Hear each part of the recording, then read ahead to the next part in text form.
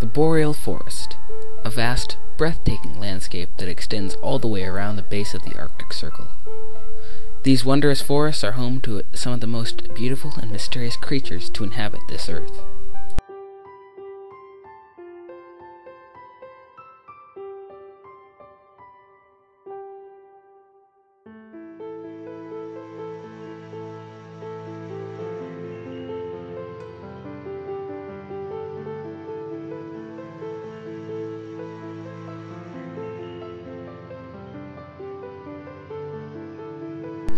Now, you may think that this landscape hasn't changed since the Ice Age. However, you'd be dreadfully mistaken. With constant wildfires and other such natural occurrences, the structure of the Boreal Forest is constantly changing. And that's not all. The trees did in fact move at one point. With the glaciers that moved all throughout North America during the Ice Ages, the trees of the area also moved along with these giant glaciers, traveling great distances without actually having to move. How do we know this, you ask? Well, the evidence is all in the fossils. Fossilized plant parts, including macrofossils like cones, leaves, and stems, as well as microfossils like pollen grain, link the appearance and disappearance of trees all around the world, including the Boreal Forests. With information like this, we can find out what has already happened and maybe predict what may come in the future.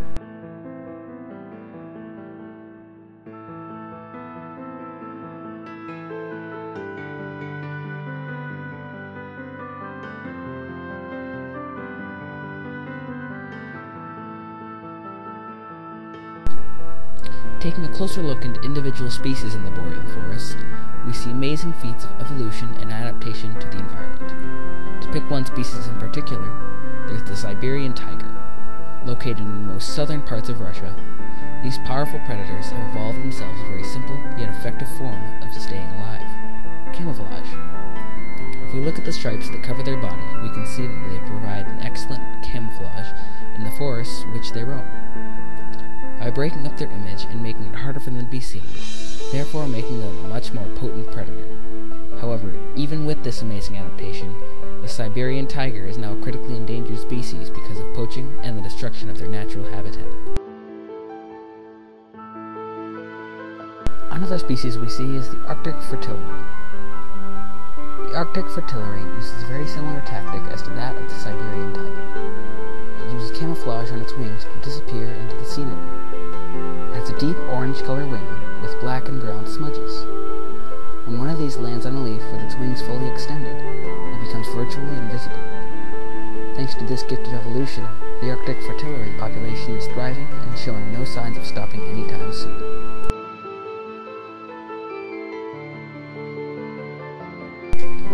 You may not immediately realize it, but humans are severely impacting this ecoregion. With constant construction projects for ski resorts and other such locations, natural habitats in the Boreal Forest have been drastically cut down. Another problem in the area is logging. Logging has become a very serious topic in the areas of conservation of the Boreal Forest. One species in particular that we are hurting is the sugar maple.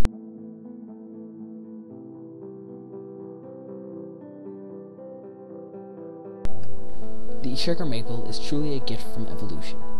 Whenever this tree feels as though it is threatened, it will immediately find some way to begin to grow a new tree, in order to further its species. It can do this through a variety of ways. Usually, it will simply release all of the seeds stored in its fruit, which hang from its branches. However, if it is cut down to a stump, it will shoot off a new tree from either its roots or from the remaining stump. However, even with these amazing feats of evolution, it is still not enough to keep up with the devastating amount of human consumption.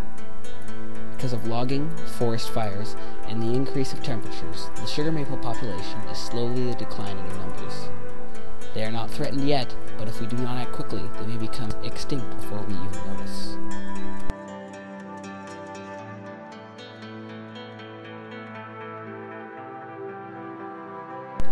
The final species we will look at today is reindeer moss. Originally called reindeer moss because of its antler-like structure, it is now known that it is also the main source of food for reindeer in the wild. Reindeer moss falls under a category called lichen. In the world of moss and fungi, lichen means it is composed of two parts, an alga and a fungus. The alga in the moss contains chlorophyll, which allows the plant to make its own food, decreasing its dependability on other species. The other part in the lichen, the fungus, is what gives the particular form of moss its sponge-like structure, which keeps it from falling over.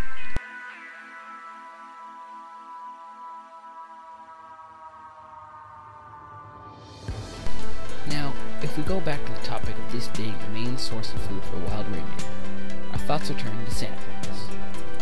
Without this amazing species of moss, there'd be no food for the reindeer.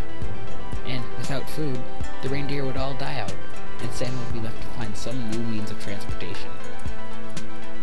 So really, without reindeer moss, or even boreal forests in general, there would be no true spirit of Christmas.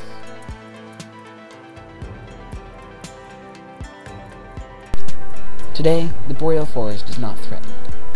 However, if the degradation of its resources continues at this alarming rate, and it may be in the very near future. With adequate care and protection, this wondrous place can be kept alive for generations.